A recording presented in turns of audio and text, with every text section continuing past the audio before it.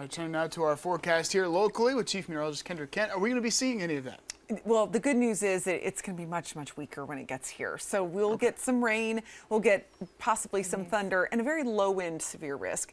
But like they were talking about, there's a pretty significant risk for severe weather out to our west tomorrow. And it's for really the what we call the Ark-La-Miss, that little area where the Mississippi, Arkansas, and Louisiana all come together. That's where we're going to have a bullseye where all the ingredients are ripe for potential tornadoes tomorrow. And a lot of it's going to be during the late evening hours, and then all of this is going to be weakening as it progresses eastward, and it'll be encountering less energy and less favorable conditions when it gets into our area by early on Saturday morning. So again, luckily we're not looking at a huge threat here, but something that we're going to be watching closely. Right now there are those storms through St. Louis as well as lots of Missouri there, and also into Oklahoma City, seeing quite a bit of rainfall, and it's just been kind of training over the same locations, so flash flooding has been a concern out to our west. Now, next 24 hours for us, pretty calm. It'll be after that we'll start to see those showers move in. So tonight, 55 degrees, fairly mild overnight by March standards, low 50s in the mountains. And woo, it's going to be warm tomorrow. Take a look.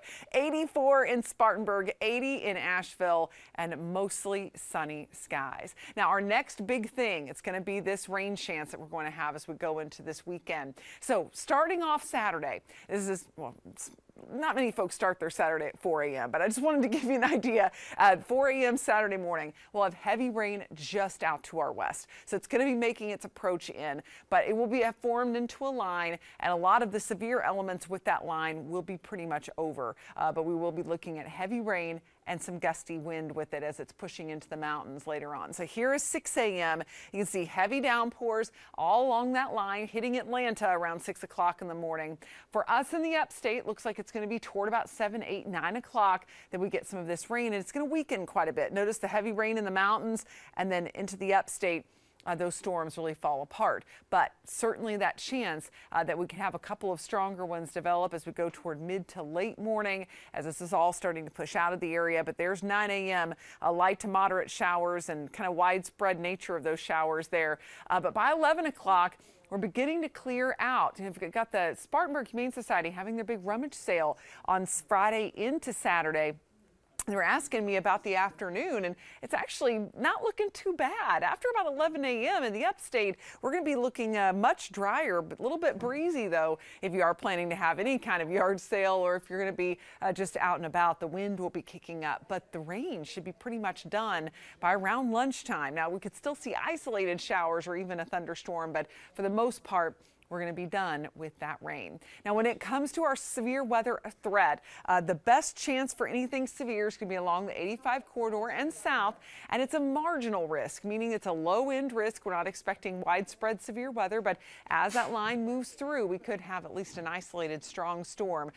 So we'll be watching it closely, but low-end risk. And when we talk about that low-end risk, it's a very low risk of tornadoes, slightly more elevated risk for damaging wind and heavy rain, as we could get a few strong gusts as this moves through. So a first alert weather day on Saturday for those effects that you'll have for your Saturday morning plans. The afternoon looks much better, and then we'll have a couple showers in the afternoon on Sunday, couple to start Monday morning as well. Right now, looks like most of that's going to be in the upstate, and then we'll be clearing out into Tuesday and Wednesday.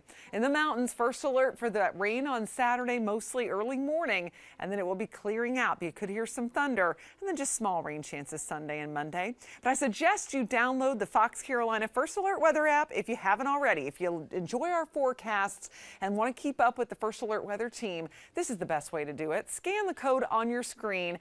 Just put your phone right up and you can scan it. And the reason I suggest doing that is because it'll take you to exactly where our app is located, where you can download it, so you don't end up getting the wrong app if you search for it. But we're the Fox Carolina First Alert Weather app, and we'll send exclusive videos to your phone, watches and warnings, all the weather information you need, as well as you can put your location in so that you can get forecasts that is completely tailored to your area.